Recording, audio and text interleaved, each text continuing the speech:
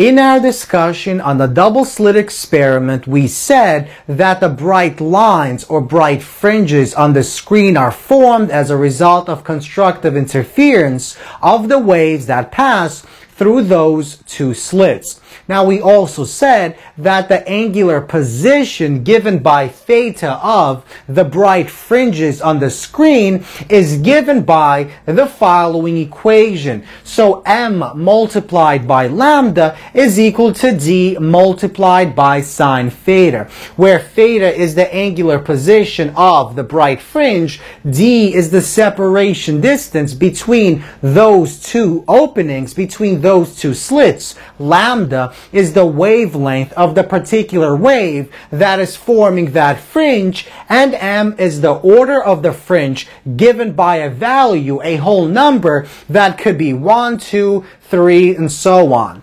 Now, what exactly does this equation tell us? So this equation basically tells us that the position of the fringe on the screen depends partly on the wavelength of that particular wave that forms that bright fringe. So basically, the greater the wavelength, the greater this lambda, the farther the wave travels and the higher up the fringes along the screen. So the greater the lambda, the greater the sine of the angle theta, and the greater the angle theta, so the angular position. So let's see exactly what that means by looking at the following two diagrams. So in diagram A, we essentially have the double slit experiment. Our wave has a wavelength of lambda 1. Now in this experiment, in this second double slit experiment, our wavelength of the light wave is given by lambda 2. Now, if lambda 1 is less than lambda 2, then by this equation and from this result we see that this wave will essentially form a bright fringe that will be higher up. So the distance from the center line to where the fringe is formed for this particular ray, H2, will be greater than H1. And this wave will be found higher up, and the angular position will be greater for this particular scenario than for this particular scenario. So that basically means this angle, let's call it theta 2, is greater than this angle given by theta 1. Now, let's apply the following result to this example. Now, one particular type of light that contains different types of wavelengths is white light. So suppose white light passes through a double slit with a separation distance of 0.6 millimeters. So the distance between the two slits is 0.6 millimeters. Now the pattern of interference is viewed on a second screen 2.25 meters away from the double slit as shown in the following diagram. So this is our double slit and this is our screen, and this distance L is equal to 2.25 meters. Now, the distance between this slit and this slit is given by 0.6 millimeters. Now, let's suppose that the first order M equals 1 fringe is a spectrum of colors beginning with violet and ending with red. In other words, because white light is essentially a spectrum of colors, a spectrum of different wavelengths, this fringe will consist of a spectrum of colors. So the first color will be violet and the last color will be red.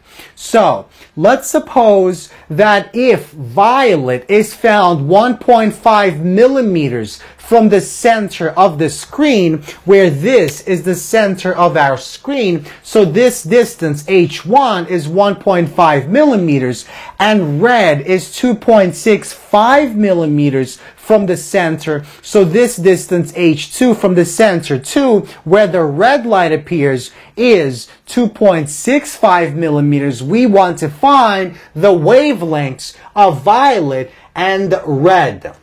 So let's suppose that we have two rays of light. So ray of light number one, this ray essentially is responsible for forming the following violet fringe. And let's suppose this angle is theta 1. Now the angular position of the ray, the second ray that forms the red color, is given by theta 2. So we essentially have two right triangles where the base of each one of these triangles is given by L, which is 2.25 meters. Now the height of the smaller triangle is H1, the height of the larger triangle is H2. So we begin by assuming that the angle that we're dealing with, these two angles are very small, and that allow us to make the assumption that tangent of the angle theta is approximately equal to sine of the angle theta. So let's begin by calculating what the wavelength is for the violet light, and we're going to apply this equation. So for this particular case, we essentially want to take this equation and rearrange it and solve for lambda. So lambda is equal to d multiplied by sine of theta 1 divided by m, where d is the separation distance between these two openings, between these two slits. Theta 1 is the angular position of this first ray, and m is the order of our fringe. So we know that this is a first order, so m is equal to 1. Now, before we plug in our knowns, notice that we can use this right triangle to essentially represent tangent of the angle theta 1 in terms of the height and the length of the base of the triangle. So tangent of the angle theta 1 is equal to opposite divided by the base. So the base is L, the opposite side is basically H1. So tangent of theta 1 is H1 divided by L. Now, how exactly did we go from this to this? Well, notice, because we make the assumption that the angle is very small, sine of theta is approximately equal to tangent of theta. So sine of theta 1 is approximately equal to tangent of theta 1.